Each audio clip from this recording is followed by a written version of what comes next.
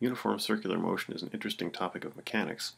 It doesn't actually teach us any new physics, but it helps us to understand the physics that we do know and the mechanics and the kinematics that we already know better. Uniform circular motion is when an object travels at a constant speed in a circular path. So the speed is constant. From that we can see that the velocity is not constant because velocity is a speed and a direction. The direction is constantly changing.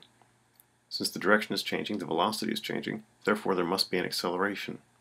How can we quantify the acceleration when the speed is constant? It's an interesting question, and we'll be able to answer it by analyzing uniform circular motion.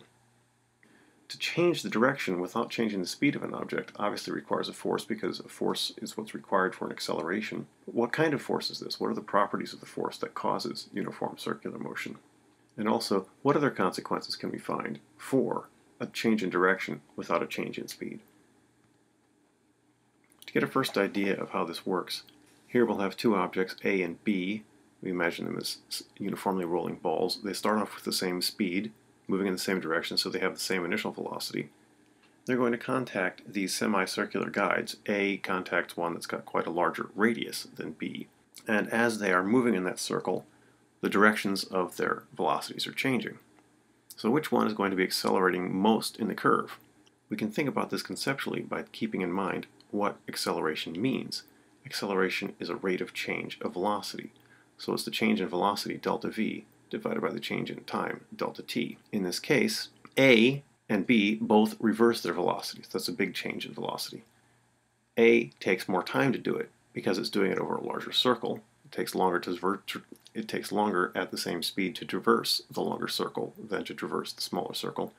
So B changes its velocity just as much as A, but in a shorter time. Therefore, B has a greater acceleration. Let's look at a somewhat different situation here. Now our situation is that A and B are standing on identical turntables. They're the same distance from the center, so they have the same radius. But they have different speeds. B is moving faster than A. So which one is accelerating the most? Well, again, in every half cycle, the velocity reverses. However, it has a bigger velocity, so that's a bigger change, so that's a bigger delta V. Also, since B is spinning faster, it reverses its velocity in a shorter time. So there's no contest. B has the greater acceleration by far than A, because B has a greater velocity to reverse, a greater change in velocity, and B also has a shorter time in which to change it. So here's some of the characteristics of uniform circular motion. As I defined before, it's a constant speed in a circular path. As it turns out, the component of acceleration in the direction of velocity, that's what I'm referring to here as A parallel, is zero because the speed's not changing. The component of acceleration perpendicular to the velocity is all of it. To change the direction but not the speed, you have to apply a force that's perpendicular to the velocity. So what is this actual vector? We understand that the direction is crosswise to the path, but what's the actual magnitude? And what's the actual direction? Because crosswise could be either direction. The direction is always toward the center of the turn. That makes sense if you think of initial and final velocities as you move around the circle. It's always changing in the direction toward the center of the turn. The magnitude, it turns out, has a very simple formula. It's the square of the speed divided by the radius of the turn. So that's v squared over r. V I refer to as the tangential speed. That's basically how fast the object is moving along its circular path, and r being the radius of the turn again.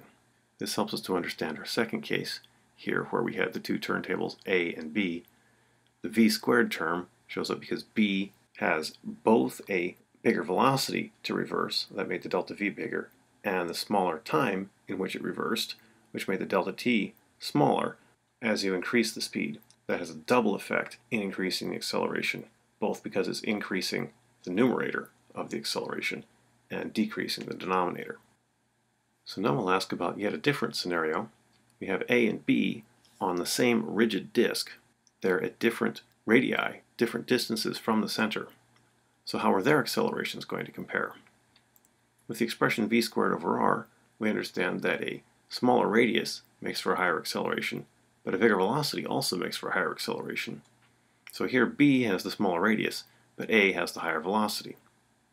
From the expression v squared over r, that might be somewhat confusing to tease out. Here's another way we can look at it. In the same time, in every half cycle, both A and B reverse their direction. However, A has a higher velocity, so it has a bigger numerator, the delta V, with the same denominator, delta T. So A has to have the higher acceleration. We can also understand that from the formula v squared over r. Tangential speed and the radius increase proportionately when you have the same angular speed. The v squared term goes up faster than the r term, so the greater speed more than outweighs the larger radius. There's another way to think about this, though, that doesn't require quite so much mental gymnastics, and that's to express the formula in terms of angular speed. So we'll look at it in rotational rather than in tangential terms. So here what we'll look at is the period of rotation, t, or equivalently, the frequency of rotation, which is the reciprocal of the period. So the period is how long it takes to make one rotation. The frequency is how many rotations you make in a unit time. So t would be in units of seconds per cycle, f would be in units of cycles per second. So here I'll develop these equations at the same time. Looking at it this way, the speed is how long the object takes to traverse a certain distance. Convenient distance would be one circumference of the circle. The amount of time it takes to do that is one cycle. So the speed then we can think of as 2 pi r, that's the circumference of the circle, divided by t, the period. Since the frequency is 1 over t, that's equivalently expressed as 2 pi r times f, the frequency. Well, then we can just substitute that formula for v into our previous formula, v squared over r, for the acceleration. When we're looking at it in terms of the period, we have v squared over r becomes 4 pi squared r squared over t squared r. We see that's almost as simplified as we can get. However, we have factors of r in the numerator and the denominator that we can cancel out. The same thing happens on the right, where we're looking at v squared over r in terms of frequency. And again, we have factors of r in the numerator and the denominator that can cancel out. And on this last line, we show that cancellation. If we're looking at it in terms of the period, then we have acceleration is 4 pi squared r over t squared. If we're looking at it in terms of the frequency, we have the acceleration as 4 pi squared r f squared. That might be a little confusing. Let's look at this formula to say what it's telling us. The centripetal, that means toward the center, acceleration, 4 pi squared r over t squared, gets bigger the farther you get away from the center, and it also gets bigger as the period of rotation gets smaller.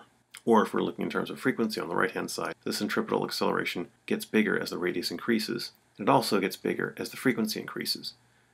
The frequency dependence is a square, so as you increase the frequency, the acceleration goes up a lot.